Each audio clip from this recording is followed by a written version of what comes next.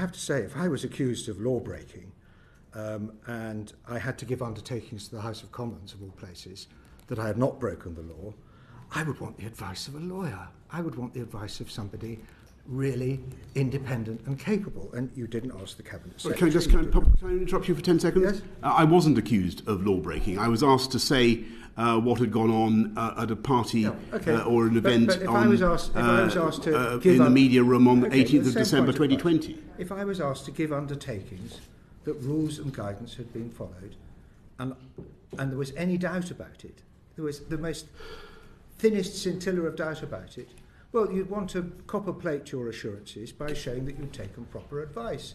Perhaps and I put it to you, Mr. Johnson, you did not take proper advice. Can I respond first by saying that if you look at what I said on December the 1st, you have to. It is true, as Mr. Carter said, that I had expected something like that question to come up, but actually, I thought that the leader of the opposition would not bother with that story. For his main line of that's questions. irrelevant. It is relevant. The question is, why did you not take proper advice? Sorry.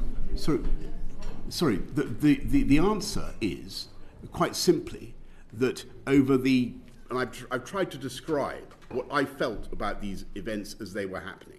Nobody raised with me or had any concern before I stood up on December the 1st about those events. You did not ask. I asked.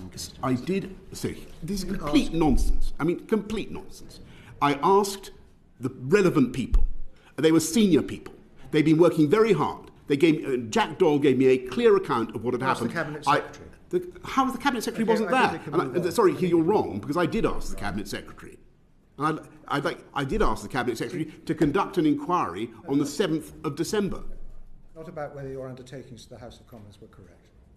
But of course that was what he was... We can move on.